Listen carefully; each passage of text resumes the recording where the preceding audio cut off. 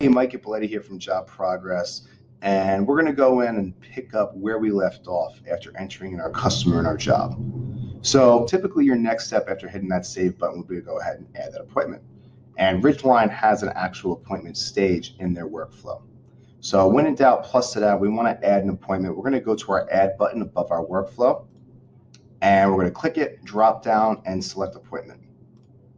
Once you choose appointment, you see it's going to populate with your appointment intake form. I'm just going to move my floating head. You'll notice that our customer and our job are already linked. From here, we can go ahead and edit our title. Maybe I'm just going to put Ippoliti Inspection. And then, of course, we could choose who our appointment is for. Once you choose who your appointment is for, you can click on the calendar icon to the right, check out that availability. So now if I want to make sure that I am open for whatever appointments that I am going to set, I am going to be able to do them, as well as the homeowner or business owner's availability is going to match my own.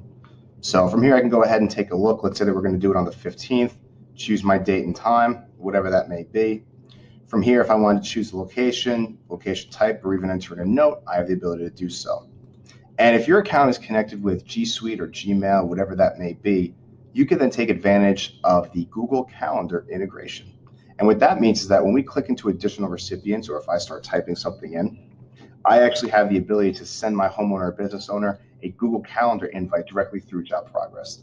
So this way, all the information is coherent. It's in one organized location. I'm not switching between apps or programs or whatever it may be in order to just send a notification reminder. And speaking of notifications, right below you choose your recipient, you could choose when, how, or how many times you want to get notified. So if I wanted to get an email maybe 2 hours beforehand, and a push notification on my phone 30 minutes beforehand, I have the ability to go ahead and set that. Once I'm done, I can hit my save button. It's going to then save this appointment for me, and I'm ready to go. Now, let's say that we are going to move our stage because we've scheduled our appointment, so I want to make sure that I'm tracking that inside of my workflow. I hover over the date right below lead, click in, drag over to the right, and then release on the corresponding stage. And just like that, now our job is being recognized as in the appointment stage. So we're going to go ahead and order our measurements. And whether you're using Eagle View, Hover, Sky Measure, or even hand measuring your roof, or any of the other measurement softwares that are out there, you have the ability to take that information and apply it to your estimate. So after clicking measurements on the left-hand side, we hit our create measurement. And let's go ahead and take a look at Eagle View. So once I select that option and hit next, you'll see that I have my plane imagery from my roof. I can go ahead and choose which product I want, my delivery options, as well as any other information that I needed to order this. So once I hit save and place order, it would go ahead and place that order. Once it's ready, the PDF, as well as the specific premium measurements or quick squares, are going to populate back in Job Progress, allowing me to use it for my estimate. But let's go ahead and create a custom one. So I hit create. I'm going to keep it on measurement form this time, and I'm going to choose next. Now I could either manually enter in my options, grab them from another PDF, whatever it may be. I'm just going to start filling it out. So let's go ahead and fill out this information here. 15, waste factor 12%. Let's say that's 33 squares. I hit my save button. Let's say that those are my measurements. And now it's going to go ahead and save that for me. Step 2 would be to locate estimating on your left.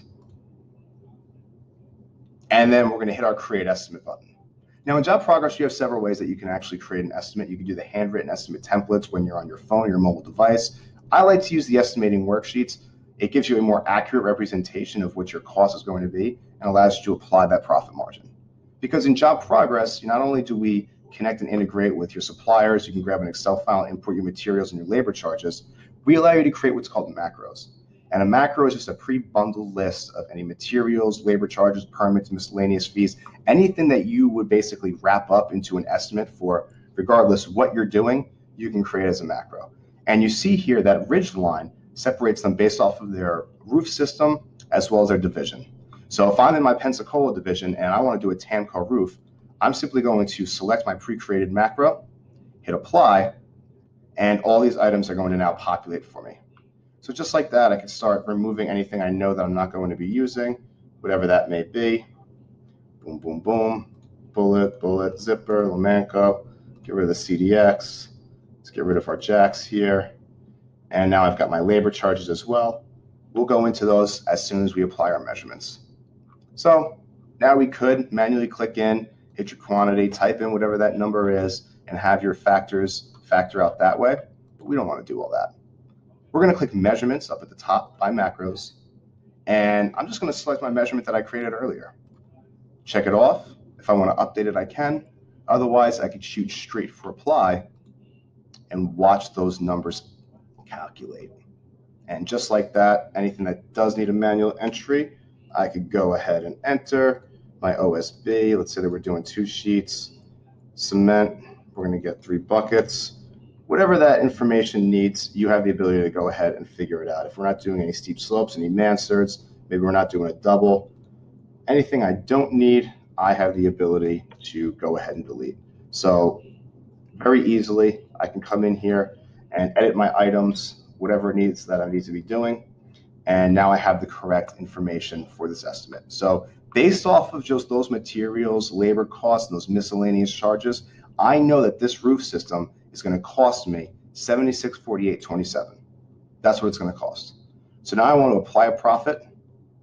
Let's say that we're going to do a nice little margin, take it to 32.5%, hit apply, boom, it calculates. Next thing I want to do is do my tax. Here we go, Escambia County, Florida, select it, update. This is what I need to charge my homeowner. So that number right there is what I need to hit in order for a 32.5% profit margin and my tax to be included based off of my material charges, my labor charges, as well as any miscellaneous pricing that I have included on here. So once we're done, if you want to present this, you can always click your gear icon, do description only, hide your pricing, and boom, now you have all those items, all those light items, and then a total with that amount selected for you. Once we're done, we hit our save button. I'm just going to call this test estimate. Now we can save this up. You always want to go ahead and update your job price though after creating your estimate, because that's what's going to allow that number to automatically show up into your proposal, your bid, your contract, whatever it is that you want to refer to it as. So we're going to click our 3 vertical dots, hit update job price, and then finally hit proceed. So this way, once we go to financials on the left-hand side, that's the number that's going to show up for us. Of course, if you have any questions or you need help setting up your macros, your measurements, or anything else that we went over in this video, please feel free to give us a call, 844-562-7764, add extension number 2, or shoot us an email, support@jobprogress.com. We'll definitely be able to help you with whatever you need, so reach on out. Thank you. Bye.